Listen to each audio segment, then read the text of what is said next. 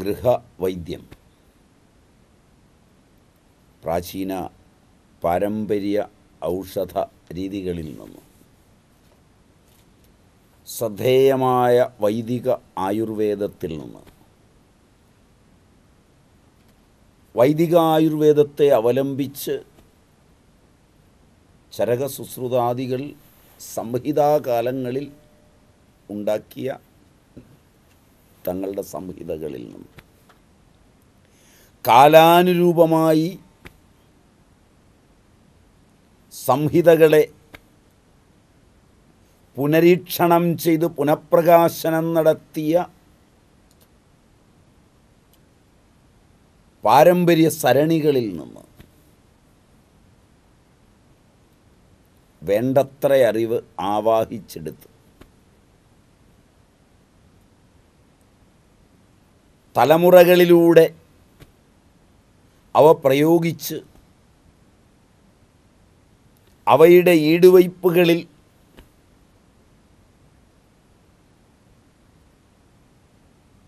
കൈപ്പഴക്കം നേടിയ ആരെയെങ്കിലും ചികിത്സിച്ച് ധനമുണ്ടാക്കാനല്ലാതെ ഒരു തൊഴിലായി അധപ്പതിക്കാതെ തങ്ങളുടെ കുടുംബത്തിന് പാരസ്പര്യം കൊണ്ട് പിതാവിന് പിതാമഹന് ആ അച്ഛൻ ആ അമ്മയ്ക്ക് അമ്മൂമ്മയ്ക്ക് കുട്ടികൾക്ക് സഹോദരങ്ങൾക്ക് ഒക്കെ വേണ്ടി സ്നേഹനിധികളായ അമ്മമാർ ചെയ്ത ചികിത്സ അതിൻ്റെ വഴിത്താരയിലൂടെയാണ് നാം സഞ്ചരിക്കുന്നത്. പലവിധ രോഗങ്ങളെയും ശമിപ്പിക്കുവാൻ മാത്രമല്ല പലവിധങ്ങളായ രോഗങ്ങളെ തടയുവാനും ആ അമ്മമാർക്ക് കഴിഞ്ഞിരുന്നു. അതിൻ്റെ സ്ഥിതിവിവരങ്ങളിലൂടെയാണ് നാം സഞ്ചരിക്കുന്നത്. പല ജ്വരങ്ങളും നാം ശ്രദ്ധിച്ചു നോക്കിയാൽ നമുക്ക് ബോധ്യമാകുന്നത് പല രോഗങ്ങളും ഉണ്ടാകുന്നത് അതിനു ശേഷമാണ്. ജ്വരം കഴിയുമ്പോൾ ഉമിനീർ ദുഷിക്കും. ഉമിനീർ ദുഷിച്ച് കഴിഞ്ഞാൽ രുചി നഷ്ടപ്പെടും. അതുകൊണ്ട് അമ്മമാർ പനി കഴിഞ്ഞ ഉടനെ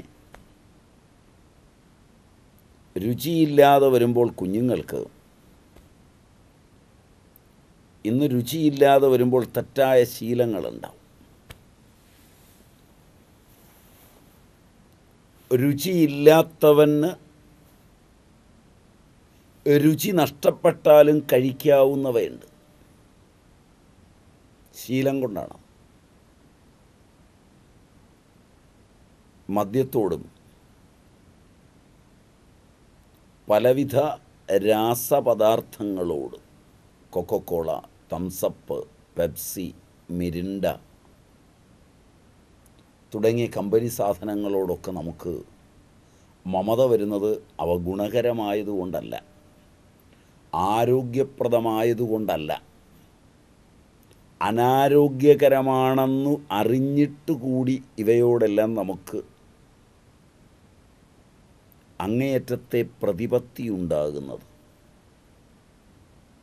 രുചി നഷ്ടപ്പെട്ടു പോയ ഒരവസ്ഥയിലാണ്. ഏത് ആധുനിക മരുന്ന് കഴിച്ച് പനി പോയാലും രുചിയില്ലായ്മ നമ്മുടെ വലിയൊരു പ്രശ്നമാണ്. രുചിയില്ലാതാകുമ്പോൾ എരിവും പുളിയുമൊക്കെ അളവിൽ കൂടുതൽ നമുക്ക് ചെല്ലും. രുചി നഷ്ടപ്പെട്ട ഒരുവനെ രുചിയിലേക്ക് തിരിച്ചു കൊണ്ടുവരുവാൻ ആധുനികർ ചിന്തിക്കാറില്ല. രുചിയുടെ വൈചിത്ര്യം തന്നെ രോഗങ്ങളുടെ നിലയാണെന്ന് ചിന്തിക്കാറില്ല. ഉമിനീർ ദുഷിച്ച് കഴിഞ്ഞ് നാവിലെ നൊടിയൂളുകൾ നഷ്ടപ്പെട്ട് കഴിഞ്ഞ് ഒക്കെ രുചി നഷ്ടപ്പെടുമ്പോൾ പുതിയ പുതിയ അനേകം രോഗങ്ങൾക്ക് കാരണമുണ്ടാകുന്നുണ്ട്. ഉമിനീര് നേരെ വയറ്റിലേക്കാണ് ചെല്ലുന്നത്. അണുകങ്ങൾ ബാധിച്ച രുചിപ്രധാനമല്ലാതാക്കുന്ന ഉമിനീരും മറ്റും ഉള്ളിലെത്തിക്കഴിയുമ്പോൾ അവിടെ ഉണ്ടാകുന്ന പരിണാമങ്ങളൊന്നും നമുക്കിന്ന് പഠനീയമല്ല, പ്രാചീനർക്കാണ്. അപ്പോൾ ജ്വരം കഴിഞ്ഞു വരുന്ന സ്വാദില്ലായ്മയ്ക്ക് അവർ വലിയ പ്രാധാന്യം കൊടുത്തിരുന്നു. പല ഔഷധങ്ങളും നാം കണ്ടു. പേരാലിൻ്റെ മൊട്ട്, പേരാലിൻ്റെ മൊട്ട് ജ്വരത്തിൻ്റെ പല മേഖലകളിൽ, പല തലങ്ങളിൽ, പല തരങ്ങളിൽ പ്രയോജനപ്രദമാണ്. പേരാലിൻ്റെ മൊട്ട്, തിപ്പലി, കൂവളവേര്, ചന്ദനം, മാടോട് എന്നിവ കഷായം വെച്ച് തേൻ ചേർത്ത് കുടിക്കുക, രുചിയുണ്ടാവും. പേരാൽമൊട്ട്, തിപ്പലി, കൂവളവേര്, ചന്ദനം, മാടോട് എന്നിവ കഷായം വെച്ച് തേൻ ചേർത്ത് കുടിക്കുക. വീക്കത്തിന് കൂവളവേര്, ദേവതാരം, വെളുത്ത തഴുതാമവേര് ഇവ കഷായം വെച്ച് കഴിക്കുക, നീര് വറ്റിക്കും. കൂവളവേര്, ദേവതാരം, വെളുത്ത തഴുതാമയുടെ വേര് ഇവ കഷായം വെച്ച് കഴിച്ചാൽ നീര് വറ്റും. പഞ്ചമൂലം, അത് ലഘു പഞ്ചമൂലം. ഓരിലവേര്, മൂവിലവേര്, ചെറുവഴുതിനവേര്, വൺവഴുതിനവേര്, ഞെരിഞ്ഞിൽ ഇത് പാൽക്കഷായം വെച്ച് കഴിച്ചാൽ നീര് വറ്റും. പനി കഴിഞ്ഞാൽ വരുന്ന തൃഷ്ണ, ദാഹം, അതിന് പാൽമുതുക്ക്, ഉറുമാമ്പഴം, പാച്ചോറ്റിയുടെ തൊലി, വിളാർമരത്തിൻ്റെ തൊലി, ഗണപതി നാരങ്ങ ഇവ കഷായം വെച്ച് കഴിച്ചാൽ തൃഷ്ണയും ദാഹവും മാറും. തൃഷ്ണയ്ക്കും ദാഹത്തിനും അത്യന്തം ഫലപ്രദമാണ് ഈ കഷായം. ജ്വരതൃഷ്ണ മാറാൻ, ജ്വരവും തൃഷ്ണയും ചേർന്ന് പോകുന്നത് കൊത്തമല്ലി, കൊത്തമ്പാലരി മാത്രമെടുത്ത് കഷായം വെച്ച് കഴിച്ചാൽ ജ്വരവും തൃഷ്ണയും ശമിക്കും. അതിൽ കൊത്തമ്പാലരി കഷായം വെച്ച് അതിൽ ചുക്കുപൊടിയും തേനും, ചുക്കിൻ്റെ പൊടിയും തേനും ചേർത്ത് കൊടുത്താൽ കൂടുതൽ നല്ലതാണ്. തൃഷ്ണയും ജ്വരവും ജ്വരതൃഷ്ണ തന്നെയും മാറും. ശക്തിയായ പനിക്ക്, പനി അതീവ ശക്തമായാൽ കുമിഴിൻ്റെ പഴം, അതുകൊണ്ട് അതിൻ്റെ കഴമ്പ് കഷായം വെക്കുക, എന്നിട്ട് കഴിച്ചാൽ മതി. ദശമൂലത്തിൽ പ്രധാനമായ കുമിഴിൻ്റെ കഴമ്പ് കഷായം വെച്ച് കഴിച്ചാൽ ശക്തിയായ പനി മാറും. തീവ്രമായ തൃഷ്ണയ്ക്ക്, അതിതീവ്രമായ തൃഷ്ണ, നെല്ലിക്കയുടെ തുണ്ടും ഇഞ്ചിയും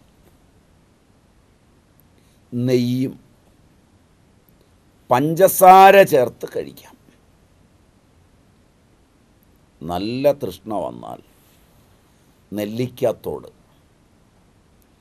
ഇഞ്ചി, നെയ്യ് ഇവ ചേർത്തരച്ച് പഞ്ചസാര കൂട്ടി കഴിക്കുക. ഞാവൽ, മാന്തളിർ, മാവിൻ്റെ തളിര്, തിപ്പലി, ഇരട്ടി മധുരം ഇവ പൊടിച്ച് ഇഞ്ചിനീരും തേനും ചേർത്ത് നക്കുക. കൂടിയ ജ്വരം മാറും.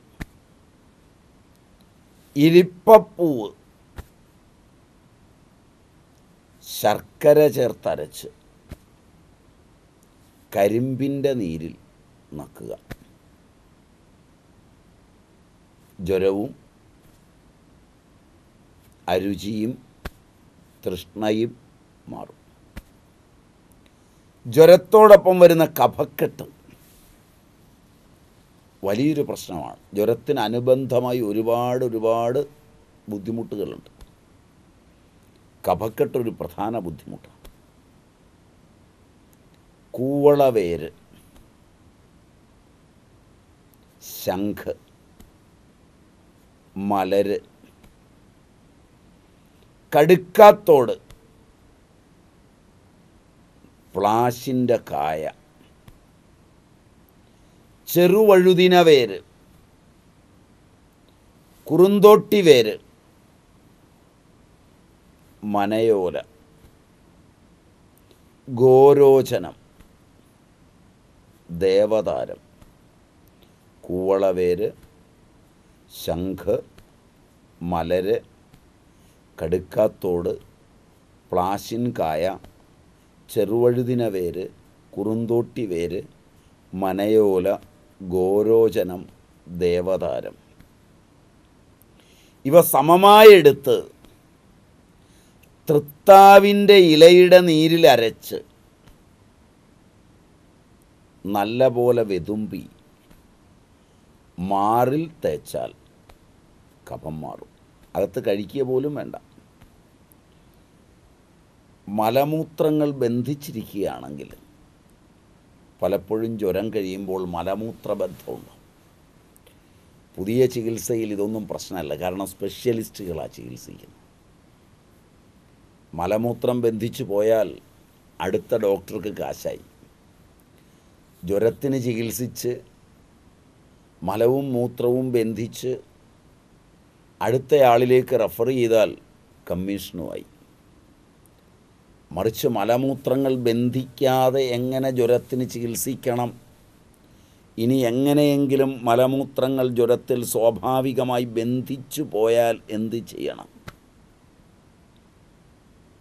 അങ്ങനൊരു ചിന്തയൊന്നും നമ്മുടെ അമ്മമാർക്കുണ്ടായിരുന്നത് പോലെ ഭിഷഗ്വരന്മാർക്കിന്നില്ല. കണ്ടകാരിച്ചുണ്ടയുടെ വേര് പലപ്പോഴും കിഡ്നിയുടെ തകരാറിലേക്കും ഒക്കെ ജ്വരം നമ്മളെ കൊണ്ടെത്തിക്കും. സ്വാഭാവികമായി എത്തിക്കുക ഒന്ന്, അസ്വാഭാവികമായി അയാട്രോജനിക്കായി എത്തിക്കുക രണ്ട്. വൈദ്യജന്യ രോഗം എന്ന നിലയിൽ വൈദ്യന്മാർ പേടിപ്പെടുത്തുന്ന വിധം പറയുന്നത് കൊണ്ട് ഹോർമോണുകളിൽ വരുന്ന മാറ്റം കൊണ്ട് എത്തുന്നതൊന്ന്. രണ്ട്, കഴിക്കുന്ന ഔഷധങ്ങളുടെ പാർശ്വഫലങ്ങൾ കൊണ്ട് എത്തുന്നത് രണ്ട്. ഇങ്ങനെയെല്ലാം ഇന്ന് നാം വളരെ എളുപ്പത്തിൽ രോഗങ്ങളിലേക്ക് വഴുതി വീഴുന്നുണ്ട്. ഇവിടെയൊക്കെ ശ്രദ്ധിക്കേണ്ടതാണ്. മലമൂത്രബന്ധത്തിന് കണ്ടകാരിച്ചുണ്ടയുടെ വേര്, കുറുന്തോട്ടിയുടെ വേര്, വെൺവഴുതിനയുടെ വേര്, ശർക്കര, ചുക്ക് ഇവ കഷായം വച്ചു കഴിച്ചാൽ മാറിക്കിട്ടും. അപ്പോൾ കണ്ടകാരിച്ചുണ്ടവേര്, കുറുന്തോട്ടിവേര്, വെൺവഴുതിനവേര്, ചുക്ക് ഇവ ശർക്കരയും ചേർത്ത് കഷായം വെച്ച് കഴിച്ചാൽ മലവും മൂത്രവും ബന്ധിക്കുന്നത് മാറും. ചിറ്റമൃത്, കടുക്കാത്തോട്, കളിയടയ്ക്ക, വെളുത്താവണക്കിൻ വേര്, ഞെരിഞ്ഞിൽ, ശർക്കര ഇവ അരച്ച് കഴിക്കുക. ചിറ്റമൃത്, കടുക്കാത്തോട്, കളിയടയ്ക്ക, വെളുത്താവണക്കിൻ വേര്, ഞെരിഞ്ഞിൽ, ശർക്കര ഇത്രയും അരച്ച് കഴിച്ചാൽ മലമൂത്രബന്ധം മാറും. ഇതുകൊണ്ട് മാറിയില്ല, അല്ലെങ്കിൽ വേണ്ട വിധത്തിലായില്ലെങ്കിൽ മലമൂത്രബന്ധം മാറാൻ ചിറ്റമൃതും കടുക്കാത്തോടും വെളുത്താവണക്കിൻ വേരും കളിയടയ്ക്കയും ഞെരിഞ്ഞിലും ശർക്കരയും അരച്ചിട്ട് അതിൽ ശുദ്ധമായ ആവണക്കെണ്ണ മേമ്പൊടി ചേർത്ത് കഴിക്കുക. മലമൂത്രബന്ധം നിശ്ചയമായും മാറും. മൂത്രകൃച്ഛ്രം, മൂത്രം തടയുക. പല ജ്വരത്തിലും മൂത്രം തടയും. അതിന് കറ്റുവാഴയുടെ നീര് 1 സ്പൂൺ സേവിച്ചാൽ മതി. ചെറുപഞ്ചമൂലം, ഓരില, മൂവില, ചെറുവഴുതിന, വെൺവഴുതിന, ഞെരിഞ്ഞിൽ, ഇത് കഷായം വെച്ചു കഴിച്ചാൽ മൂത്രകൃച്ഛ്രം, മൂത്രം തടയൽ മാറും. മൂത്രത്തിൻ്റെ തടവ് മാറുകയും വസ്തി അയയുകയും ചെയ്യും. ജിഹ്വാവ്രണം, പനിക്ക് പലപ്പോഴും നാവിൽ വ്രണമുണ്ടാവും. അങ്ങനെ വരുമ്പോൾ നാവ് തുടയ്ക്കുന്നതിന് ഞഴുകിൻ്റെ തൊലി അരച്ചുപയോഗിച്ചാൽ മതി. നാവിലെ പുണ്ണും മാറും. ഞഴുകിൻ്റെ തൊലി. പനിക്കൂർക്കയിലനീരും തേനും കവിൾക്കൊള്ളുകയോ കഴിക്കുകയോ ചെയ്താൽ മാറും. തവിട് ശർക്കര ചേർത്ത് ഇടിച്ചുകൂട്ടി വെച്ച് കഴിച്ചാൽ മാറും. തണുപ്പ് തോന്നിയാൽ കുളിരുന്നതിന്, പനിയിൽ മറ്റൊരു വിഷമമാണ് കുളിര് കോരുക. അതിന് ഇഞ്ചി നീരും തിപ്പലി പൊടിച്ചതും ചേർത്ത് കഴിക്കുക. ഇതൊക്കെ നല്ലപോലെ ഓർത്ത് വച്ചിരുന്നാൽ സമയത്തെടുത്ത് ഉപയോഗിക്കാം. ഇപ്പോഴത്തെ കണക്കായതുകൊണ്ട് ഇതൊന്നും തലയിൽ ഓർക്കുന്ന പണിയില്ല. അതുകൊണ്ട് ആളുകൾക്ക് വേണ്ടപ്പോൾ ഇത് ഉപയോഗിക്കാനാവില്ല.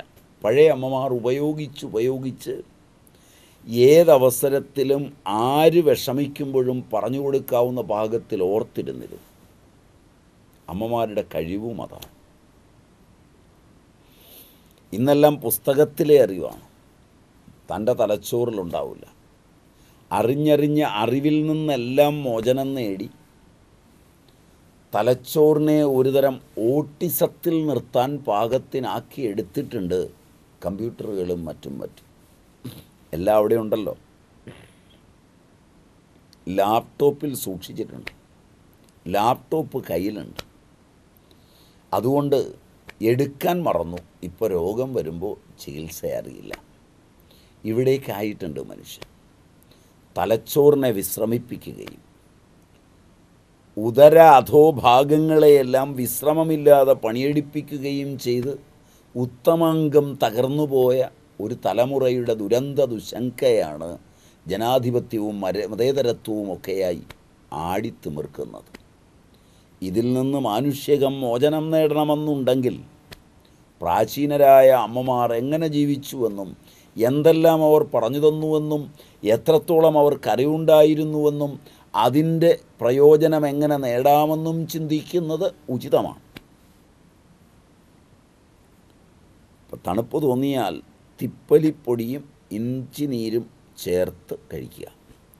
രാമത്തുളസിയുടെ നീര് കുറച്ച് കുരുമുളകും ചുക്കും ചേർത്ത്, രാമത്തുളസിയുടെ നീരെടുത്ത് കുരുമുളകും ചുക്കും കൂടി പൊടിച്ചു ചേർത്ത് പനിയിൽ തണുപ്പുണ്ടാകുന്ന അവസ്ഥയിൽ കൊടുത്താൽ തണുപ്പ് കുളിര് മാറിക്കിട്ടും. പനി വരുമ്പോൾ സാധാരണ ജ്വരത്തിൽ കാണുന്ന മറ്റൊരു പ്രത്യേകതയാണ് വിരൽത്തുമ്പ് തണുക്കുക.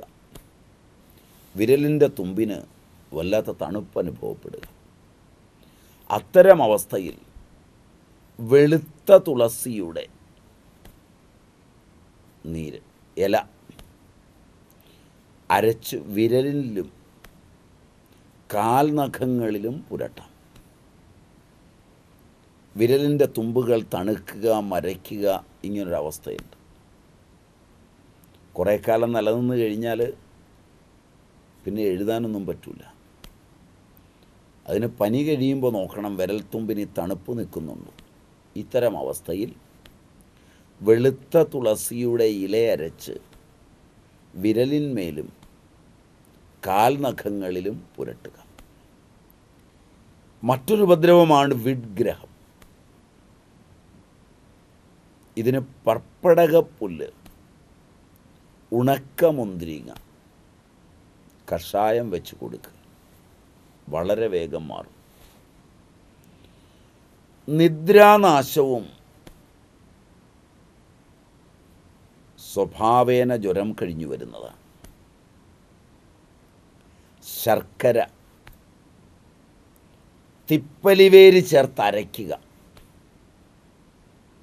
തിപ്പലിയുടെ വേരും ശർക്കരയും ചേർത്തരച്ച് അല്പാൽപ്പം നക്കിക്കഴിക്കുക. ഉറക്കം വരും. ചില ആളുകൾക്ക് പുതിയ തരം പനികൾ, ഡെങ്കിപ്പനി, പക്ഷിപ്പനി, സ്കാർലറ്റ് പനി, ചിക്കുൻഗുനിയ, തക്കാളിപ്പനി, ഇങ്ങനെയൊക്കെ പല പനികൾ പുതിയ പേരുകളിൽ ഇറങ്ങിയിട്ടുണ്ട്. എല്ലാം അണുക്രിമികൾ കൊണ്ടുള്ളതാണ്. എല്ലാം സാംക്രമികവുമാണ്. ഒരു വൈറസിന് പോലുമുള്ള മരുന്നില്ല. ചിലത് സ്വാഭാവികമായി വൈറസ് ഇവൻ്റെ ശരീരം മടുത്തിറങ്ങിപ്പോയെങ്കിലായി, ഇല്ലെങ്കിൽ തട്ടിപ്പോവും. വരുന്നതിന് മുമ്പ് പരിഹാരമൊക്കെ അന്വേഷിച്ച് ആരോഗ്യവകുപ്പും മറ്റും അത് ചെയ്തു ഇത് ചെയ്തു എന്നൊക്കെ അഭിമാനിച്ച് ജനങ്ങളെ പറ്റിക്കാൻ വാൾ പോസ്റ്റും ബാനറും ഒക്കെ എഴുതി വെക്കും. അത്രേ ഉണ്ടാവും. അതിൽ ഇത്തരം തലങ്ങളിൽ ഉറക്കം നശിക്കുക എന്നുള്ളത് സ്വാഭാവികമാണ്. നിദ്രാനാശം ഉണ്ടായിക്കഴിഞ്ഞാൽ അതിന് കാക്കത്തൊണ്ടി വേര്, മണിത്തക്കാളിയുടെ വേര് ഇവ തലയിൽ കെട്ടുകയോ, മണിത്തക്കാളിയുടെ വേര് അല്ലെങ്കിൽ തൊലി കഷായം വെച്ച് ശർക്കര ചേർത്ത് സേവിക്കുകയോ ചെയ്താൽ മതി. നിദ്രാനാശം വളരെ സൂക്ഷിക്കണം. അതിന് മത്തൻ്റെ പൂവ് അരച്ച് കഴിച്ചാലും നിദ്ര വരും. ഹിക്കയും ജ്വരത്തിൻ്റെ കൂടെയുള്ളതാണ്. എക്കിട്ടം, ഇന്ദുപ്പ് കലക്കി അതിൻ്റെ തെളി നസ്യം ചെയ്താൽ ഹിക്ക, എക്കിട്ടം നീക്കി. ചുക്ക്, കായം, ഇന്ദുപ്പ് ഇവ കനലിലിട്ട് പുകയ്ക്കുമ്പോൾ പുക അടിച്ചാൽ ഹിക്ക മാറുന്നതാണ്. ഹിക്ക, എക്കിട്ട മാറുന്നതിന് അനേകം പ്രയോഗങ്ങൾ പ്രാചീനർക്കുണ്ട്. ജ്വരത്തിൽ വരുന്നതിനാണിത്. ജ്വരമല്ലാതെ വരുന്നതിന് മറ്റൗഷധങ്ങളുണ്ട്. ഇന്ദുപ്പ് കലക്കി തെളി നസ്യം ചെയ്യുക. ചുക്കും കായവും ഇന്ദുപ്പും കനലിലിട്ട് പുക അടിക്കുക.